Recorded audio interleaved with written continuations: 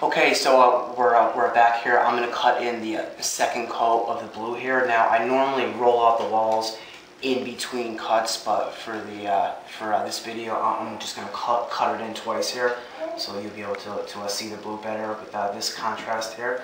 So I have my my brush again, and I only have a little bit of paint in there, and I'm gonna load up here, and then transfer it like a ½ inch below the wall there, and then come back with it, and then work it in there, right here, and now I'm just gonna pull across.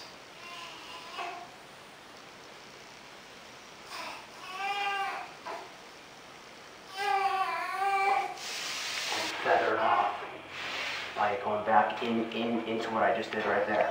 So I'm just going to move the ladder here.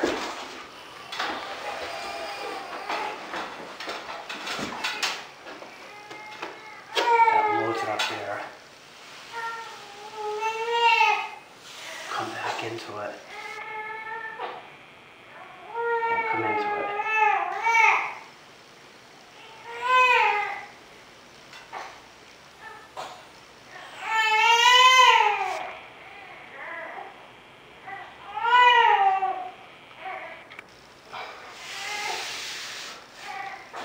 And there's an area right here where I'm going to do half of this, so I'm going to come into it.